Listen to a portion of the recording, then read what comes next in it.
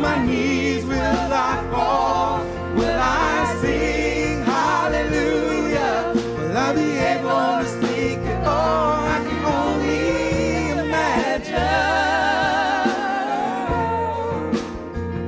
I can only imagine.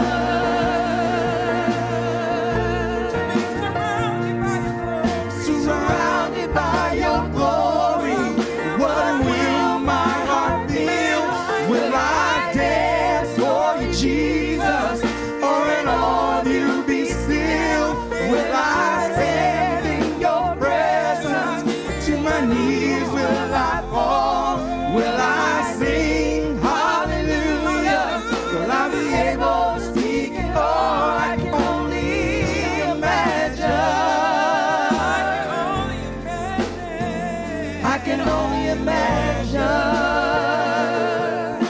I want to be surrounded by your glory. Surrounded by your glory, what will my heart feel? Will I dance for you, Jesus? Or in all you be still? Will I stand in your presence?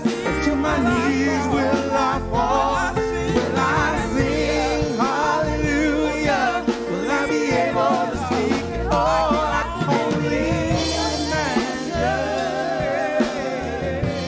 I can only imagine. I can only imagine. I can only imagine. I can only imagine.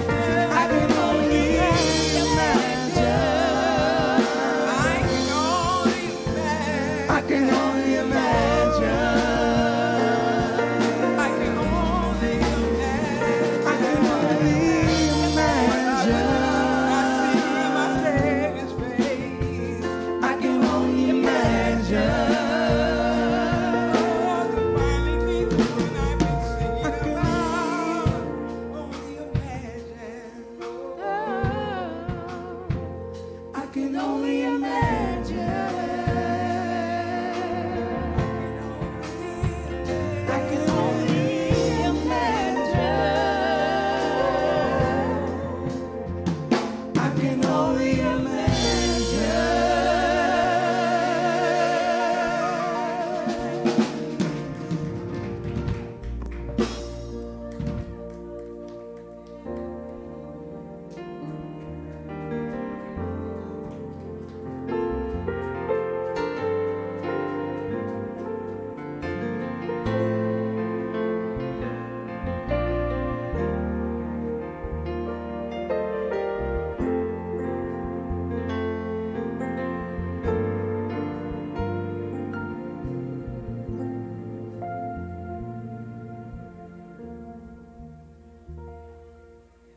Hallelujah.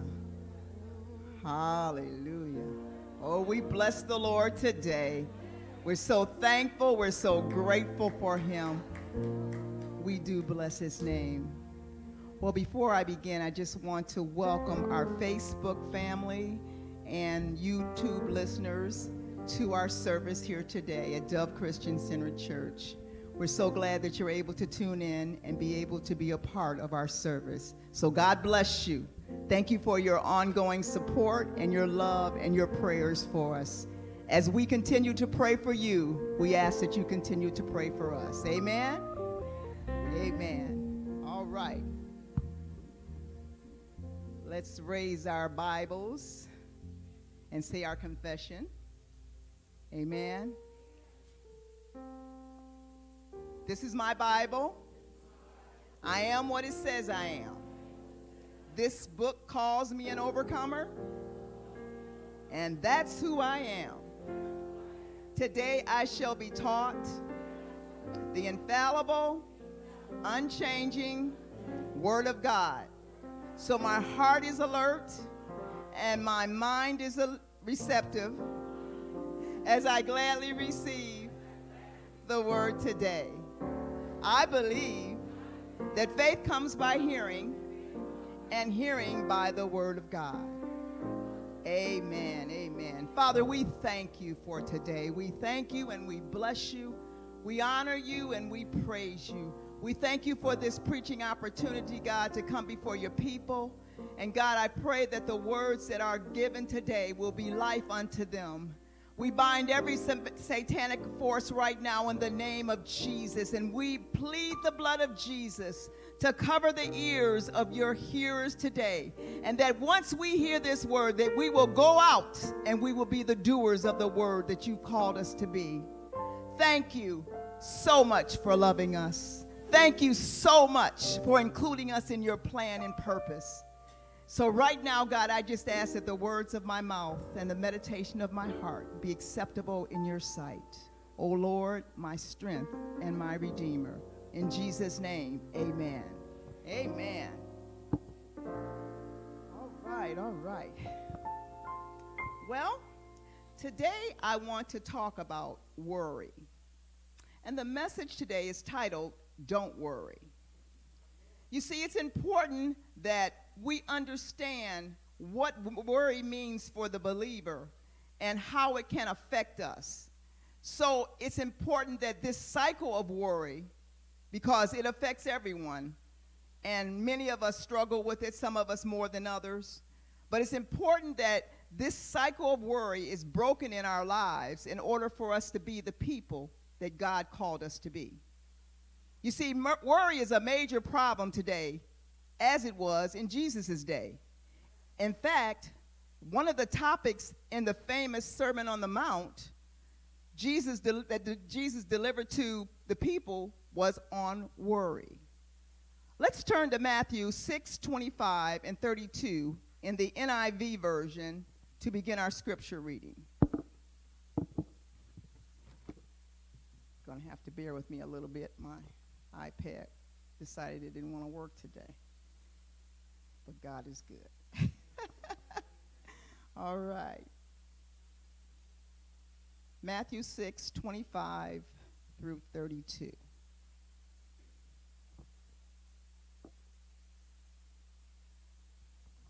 Therefore, I tell you, do not worry about your life, what you will eat or drink, or about your body, what you will wear.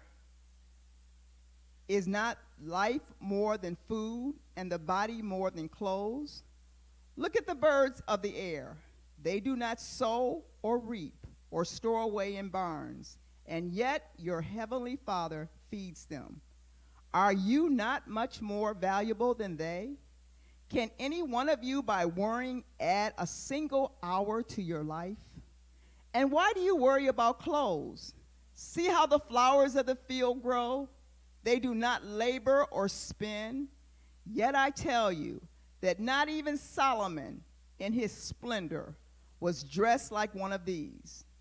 If that is how God clothes the grass of the field, which is here today and tomorrow is thrown into the fire, will he not much more clothe you, O of little faith?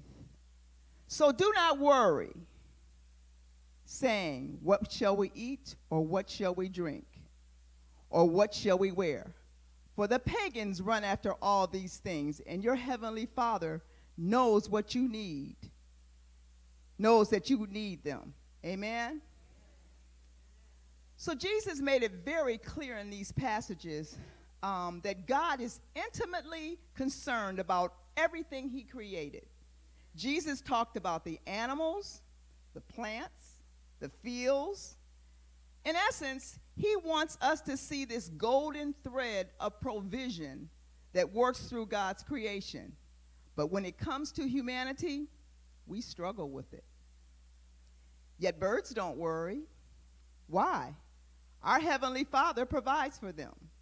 They don't sow, they don't reap, they don't toil, they don't store in barns, yet our Heavenly Father provides for them. Jesus is helping us to understand that we actually need to learn not to worry. So the big question is, are you a worrier? Jesus says to worry is pointless, it's fruitless, and it has no value. And so you might ask the question, how practical is it with all that we face in the world today, the unknowns, the crises, and all the things that happen in our lives, sickness, disease, is not worrying a practical expectation of God and the Lord Jesus Christ? Well, the answer is yes. And it's because Jesus told us not to do it. So maybe we need to define some things so we can get clarity of what we need to understand here. We have the right to have a legitimate concern or concerns. We have a right for that. But what we don't have a right to do is to worry about them, because worry is concern gone haywire. Now, God expects us to deal in reality. If you're sick, you're sick.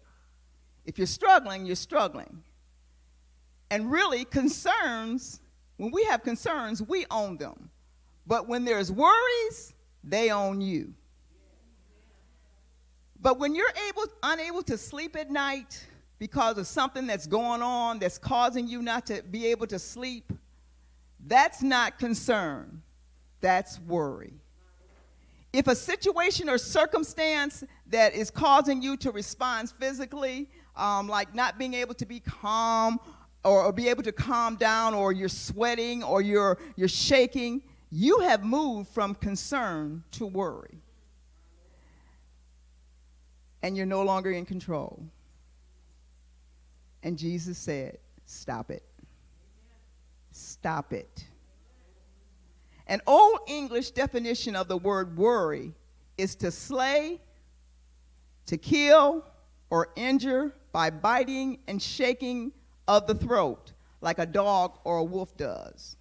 It means to strangle. So anytime you worry, anytime you find yourself fixated on something and you're worrying all the time, it is creating a strong stranglehold on your neck. It's almost like a wolf biting on your throat to suffocate you. And that, my friend, will suffocate the life out of you. Worrying may seem to be useless, but I'm here to tell you that worrying is harmful. Solomon said in Proverbs 12:25 in the Contemporary English version, worry is a heavy burden, but a kind word always brings cheer. Solomon is telling us that worry is a stranglehold. It's a burden that will weigh you down constantly. In fact, there are research findings that talk about the impact of worrying. It triggers stress hormones, it speeds up your breathing, it speeds up your heart rate, it elevates your blood pressure, and it also elevates your blood sugar levels. It can affect your appetite, and it can lead to migraine and tension headaches. Worrying makes you anxiety-ridden. For some people, worrying moves them into a destructive outlet of behavior. Some look to drugs, overeating, sex, alcohol, and other means to be able to bring relief from worrying. In Luke 12:22 through 30, Jesus gives us the account of the same message. It's one of the synoptic gospels, and in verse 25 and 26 of the Contemporary English version, I want us to focus in on that. It says, "Can worry make you live longer?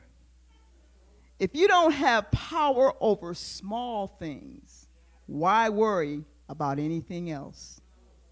Jesus had one response to the do not worry, which he really mentions it 3 times in Matthew, but I just covered the 2, but there's still another verse that I had not covered. But he mentions it 3 times, and then he asks the question, why worry? Why worry? Your heavenly Father is your provider. Jesus is breaking the problem of worrying down to this. Let's look at the last part of Matthew 6, verse 30 in the NIV. And it says, "You of little faith." Jesus said, you have little faith. He didn't say you didn't have any faith. He just said you had little faith. In other words, your faith is too small. You know, many people who believe in God still worry. But how do we measure little faith? How do you know if you have little faith? Well, if you're worrying about something that becomes a pattern of existence for you, you have little faith. It's just as simple as that.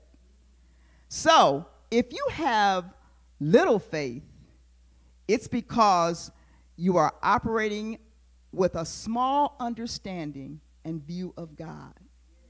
And really what it boils down to, and I'm just going to say it boldly, you don't trust him. Because when we grow in him, our faith will grow along with it, and the worry will shrink. But that's a process, and it's something that we all should esteem to do. How do we grow in faith? How do we create an atmosphere of faith? Well, we camp out in God's word. We got to know what God says about it. That's our first step. We must spend time in praying. We must spend time in fasting, actually dealing with our flesh. And we must lock on to God's promises. See, worry can't thrive in an atmosphere of faith. Worry can only thrive when there's fear. Because when you worry, you're actually fearful of something. You're fearful of what might happen. And you know, as our mind would carry us, when we begin to worry, we go to all kind of exaggerated states. We'll make a situation where it could be so ridiculous. I think about my little grandson. He hit his head, and he actually had to get stitches. But you know what? I had to calm my daughter-in-law down because she was so nervous. She had him at the hospital in surgery and everything else. I said, just calm down. But I'm saying all that to say that worry will take us to different places. It will cause fear to just escalate beyond anything imaginable. So one of the promises that God gives us is that he's a provider. Throughout the scripture, we see it. Through every chapter throughout the scriptures. Jesus taught us in Luke 11:9, ask, and it shall be given to you. Seek, and you will find. Knock, and the door will be opened unto you. Job testified in Job 38:41 that who provides food for the raven? It is young, as his young cry out to God and wander about for a lack of food. David sang in Psalm 23:1, the Lord is my shepherd, I shall not want. Isaiah announced in Isaiah 26:3, you will keep him in perfect peace, whose mind is stayed on you, because he trusts you. Nahum prophesied in Nahum 1:7, the Lord is good. He protects those who trust him in times of trouble. Paul in Philippians 4:19 says, and my God shall supply all your need according to his riches and glory. So there's a common fact throughout the Bible. Our Heavenly Father is our provider. Knowing that God is your provider should make all the difference in the world. You see, worry is when I start meditating with my situation and start meditating instead of meditating with my source. Let me say it again. Worry is when I start meditating with my situation instead of meditating with my source. When you start with your situation, you end with your situation. If you start with your source, you'll end with your source. If you start with God, you will end up with God. When you know who your Father is It takes you to another direction. It takes you in another direction. But if you start with worry, you'll end up with worry. If you start with shortage, you'll end up with shortage. If you start with your situation, you'll be like Elijah's servant in 2 Kings 6. And this story is an excellent illustration for us. The servant woke up one day and found the camp surrounded by the enemies. And he woke up the prophet Elisha, saying, Lord, what are we going to do? The servant was just panicked, okay? It's like right now. Some of you may be thinking about situations that, and saying to yourself, I'm surrounded by all kind of stuff, and my world is going upside down, and here this woman is up here talking about birds and flowers. Here I am trying to make ends meet. I got all kind of drama in my life, and things are going on, and she's sitting here talking about birds. Well, Elisha could have prayed that God would destroy the enemies that were surrounding the camp, but he didn't. He prayed something more powerful. He prayed that God would take the enemies away, not that God would take the enemies away, but that God would enable the servant to see beyond them. And that's the same for us. Our prayer should be not for God to take our problems away, but that he would enable our faith to see beyond them. So let's picture this. Here's a circle here. Okay. Now this circle is the enemy. This circle represents the enemy. This little circle here. All right? Elijah prayed, Lord, open his eyes that he may see. That he may see what? That there were more with them than was with the enemy. So let's make another circle. Okay? Here's the first circle. Let's make a circle around it. All right? Now, so the first circle, if we were to relate to it, would be something like, I'm overwhelmed. I'm outnumbered. There's nothing I can do. And on the surface, that's right. That's correct. It's the truth. After Elijah prayed that prayer, the servant opened his eyes. There was another circle, a second circle that had been there all along. There was a host of angels surrounding the first circle.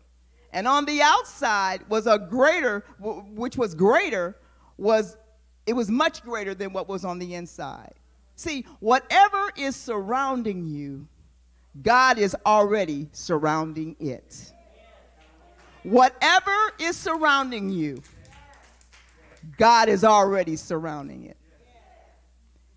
And so much of our peace is dependent on whether we can perceive the second circle. See, when you live in the first circle, it's always never enough. If you start with not enough, you end with not enough. If you start with El Shaddai, who is more than enough, you will end up with more than enough. Jesus says this, if God cares for the lesser, he will take care of the greater. If he takes care of the little, he'll take care of the lot. And you are the lot. You are the lot. We can give him a hand clap of praise for that. Hallelujah, hallelujah. You are the lot. You are valuable to God. You are valuable to him. Let's go to Matthew 6:33 and 34 of the NIV. I want to finish that scripture passage. And it says, but seek first his kingdom and his righteousness, and all these things will be given to you as well. Therefore, do not worry about tomorrow, for tomorrow will worry about itself. Each day has enough trouble of its own. You see, if we first seek the kingdom and his righteousness, not your own ideas, not your own agendas, not your own opinions, Jesus said, if you start with the kingdom, God will give you the things.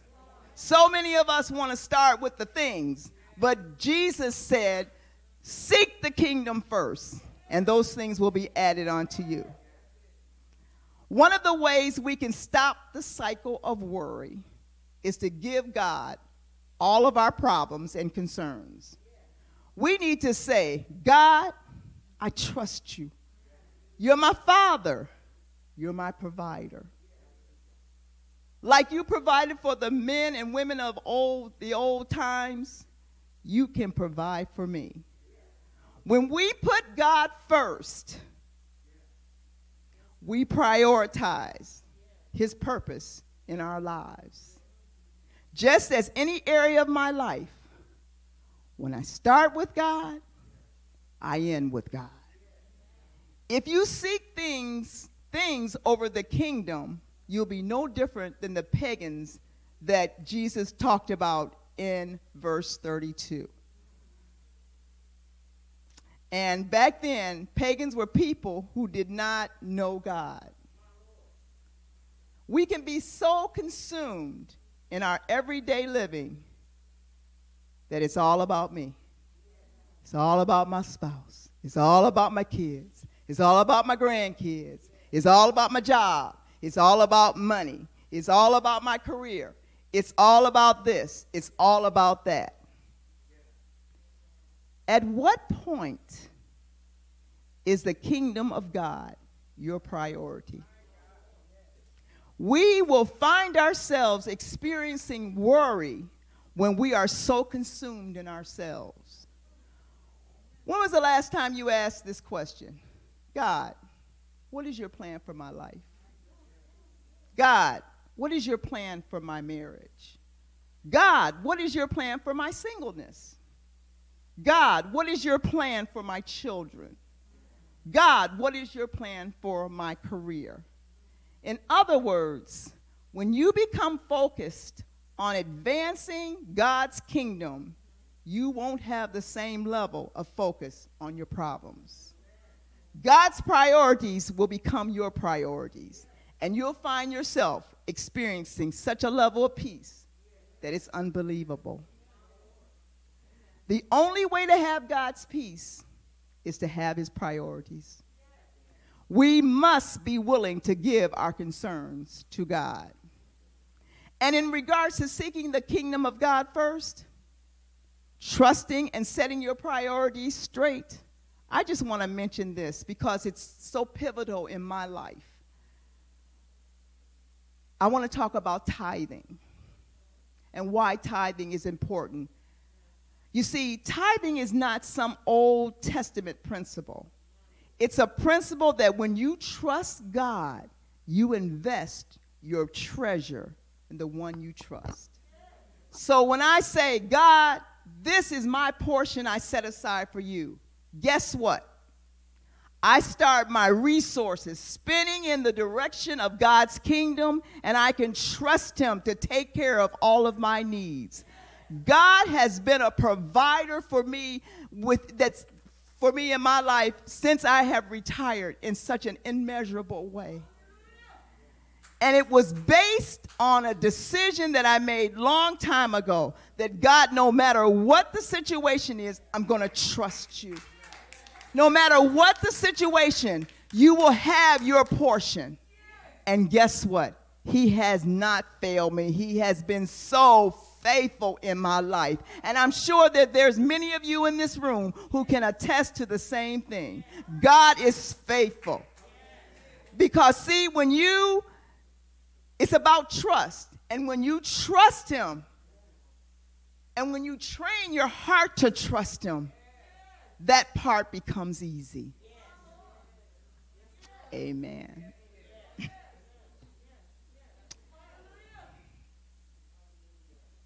Such a faithful Father. Whew. We also realize something that's very critical when we read this scripture, that you can't predict what will happen tomorrow. And the scriptures tell us that. You have no idea what will take place tomorrow. But no matter what happens, we know that God still has our tomorrow in his hands. He has our tomorrow in his hands. So we don't have to worry about tomorrow. With all the things that are going on in this world today, and we have faced some things that have been unprecedented, we have to know that God has our tomorrow in his hands. There was a Christian author that once wrote, "Worry does not empty tomorrow of its sorrow. It empties today of its strength." In other words, stop worrying about tomorrow. The prophet Jeremiah said in Jeremiah 29:11 in the NIV, he says, "For I know the plans I have for you, declares the Lord. Plans to prosper you and not harm you. Plans to give you a hope and give you a future." Amen. So God has your future. Your family's future, your future are in his hands. And lastly, I want to say, people of God, if we're going to worry like the world worries, how are we going to win the lost for Christ? The distinction of the people of God in the day that we live in now is the supernatural peace that surrounds our lives.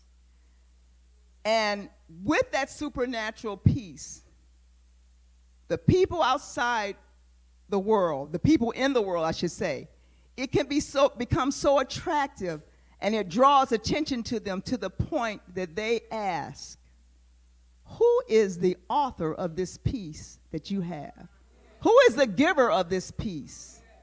Who is this Prince of Peace of your life that you can be calm in any situation? And we can let them know his name is Jesus.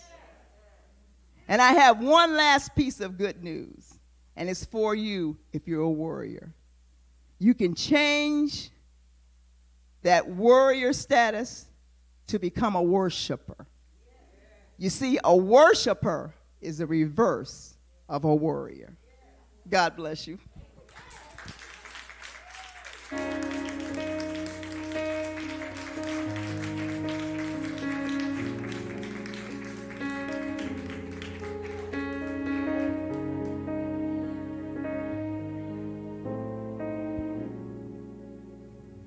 Amen. We bless God for such an awesome word and for such a timely word, because I know among us in this room, we worry. Everybody has that situation or that day or that hour or that minute where you have to stop and think, I'm not going to worry about this. It's a forceful thing. And as she said, it's a trusting thing. Thank you so much, Elder Tut.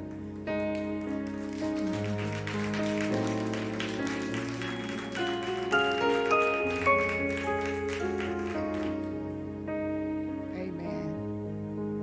And for those of us that are in the body of Christ, we know that we have someone we can lean and depend on and trust in and know that he is the shepherd of our soul. We have that, but we have those that don't know Jesus. And so we'd like to invite you that don't know Jesus to allow him to come into your heart. And we just want to say that the Bible says, as many as received him, to them he gave the right to become the children of God. So you have the right today to become a child of God. You have the right, you have the way that he's made for you in your life, so that you don't have to worry, because you have somebody that you can cast all your cares on, because he promises that he will care for you. You can have that today. So if that's you, to our listening audience, if that's you, say this prayer with me, and then the rest of this room, those in this room are going to say this prayer with you. Amen. Dear Father, I trust you and I need you. come into my heart. I acknowledge my sin, and I repent of my sin. And I want today to make you my Lord, to make you my new Lord and my Savior, so that I will have someone at all times that I can cast my cares on forever. Thank you that you raised Jesus from the dead, and on the confession of that faith, I believe it and I am saved. In Jesus' name, amen. Hallelujah. Let's praise the Lord. So if you